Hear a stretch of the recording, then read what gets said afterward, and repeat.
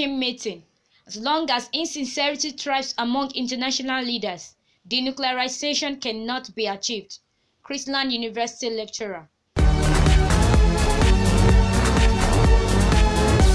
A lecturer in political science and international relations of Chrisland University, Abeokuta, Mr. Adekunle, has revealed that the 6 years of denuclearisation policies cannot be achieved as long as insincerity predominantly thrives among international leaders. Mr. Adekunle made this known when he was hosted at Ogun State television station on the program Contemporary Issues in International Politics with the topic Trump and Kim Meeting, Impact on Denuclearisation Globally. He said, one of the challenges that is actually stalling these Kim and Donald Trump's meeting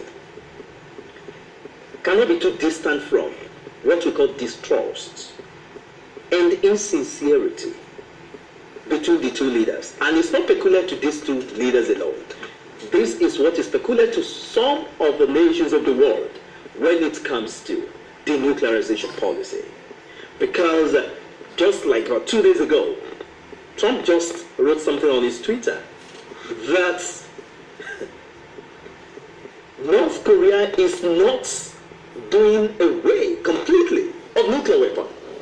But I tell you, as long as distrust, insincerity predominantly thrive between or among international or world leaders, there is no way they can achieve any ceasefires or denuclearization policy.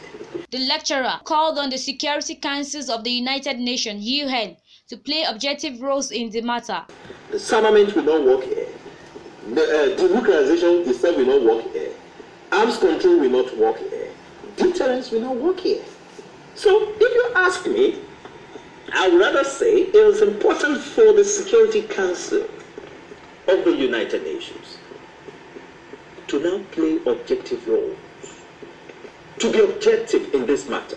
The United States President Donald Trump and North Korea leader Kim Jong-un met on June 12, 2018 over the denuclearization of the Korean Peninsula. Bukola Aborode, reporting for CU Africa, Ibadan.